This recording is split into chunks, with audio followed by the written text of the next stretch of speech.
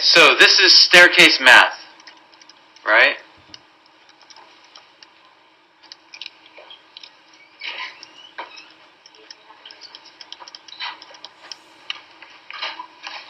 And we kind of need to know a couple things. We're always working with a little bit of a hypothetical on this. So stairs are typically between, we have what's called a rise, and a run. So the rise is the vertical, and the run is the length of the tread. So this is also a tread. Okay? And the rise is the stair step height itself. And typically we have sort of like somewhere between 7 to 8 inch rise per step, and somewhere between 10 to 11 inch tread. Okay? Typicals. Can you have 7.5 to 10 3/4? Yeah. You know? Sure. Okay? Sure you can. But anyway, those are typical ranges, alright? It's not an absolute rocket fixed number. If we go to middle of campus, center of campus, those stairs that are rising up are really long treads. They're like 12 or 13 inch treads, and they're only like a 5 inch rise or 6 inch rise. So that's why they're so slow in the progression. Aren't they made for like, I guess for like cars to go up and down? I don't know. I've never seen a car go up it, so. But that's what I heard. I was like, what? Is it possible? I don't know. That's what I heard. Yeah. You know, maybe that's. All right. So stair, tread, and rise. So first thing you want to know is how long or how high are you trying to go, right? So if we draw it kind of like this, you know, this is our ground level, GL, ground level, and this is our floor level, you know, second floor. Okay? And in our example, we've been doing 12 feet, but what if it was 11 feet?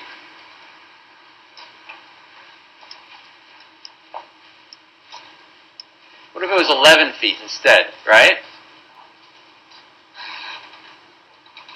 So let's just do that, 11 feet this time. Just so you get, you know, you can play around with the numbers all day long. It's fun. It makes no difference.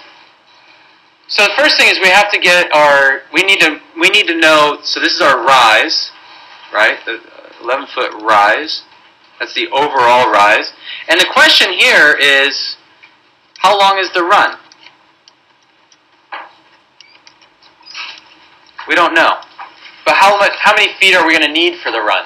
Well, let's say we use 7.5 inch rises this time. 7.5 inch, typical rise of 7.5 inches.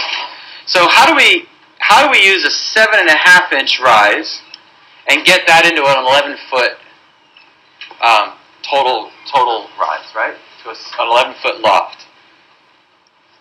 So first thing I'm going to do is take 11 feet times 12 inches per foot, right? I'm terrible with my math these days. So that's 132 inches, right? That's the total rise, is, in other words, 132 inches. And now I'm going to divide that by 7.5 inches, which is each individual tread, right? So this is the rise, and this is the step. Each individual step. No, you could use 8, you could use 7, you could even use 6.5, 6 3/4. You could say, well, this is my target step height, right? You can use you can use your number that way. Make sense? All right, so 132 inches divided by 7.5. I'm just using a hypothetical. Well, that comes out to be 17.6. Well, I can't put a 0.6, a 6/10 of a step in there. Make sense? So if I just drop that 6/10, I'll get 17 steps, or I round it up to 18 steps. Okay? So one way or another, if I drop it, then it goes up from 7.5 inch rise to like 7.6 inch rise per step. And if I drop the 6/10, then I get slightly less than 7.5 inches per rise. Does that make sense? You guys follow that? So 17 or 18 steps. So this time let's just do, say, 17 steps. Will mean that the 7.5 is now, if I take my 132 inches, divide that by 17 evenly, I get 7.76 inches, which is really 7 3/4 inches per step.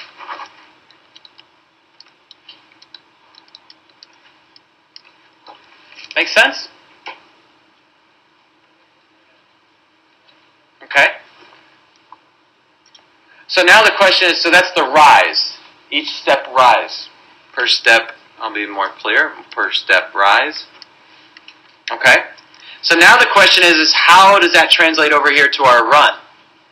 Well, I know I know that I have 17 steps, and now the question is how long of a tread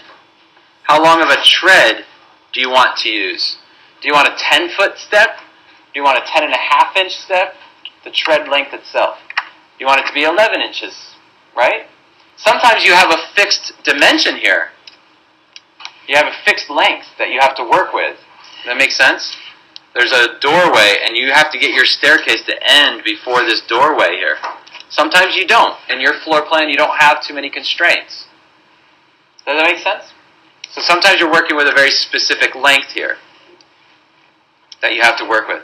But if I just take 17 steps times 17 times, let's just say an average step of 10.5 or 10.5, then I will get a certain number, clear, 10.5 times 100, 10.5 times 17 is equal to 178.5 inches. And I'll divide that by 12.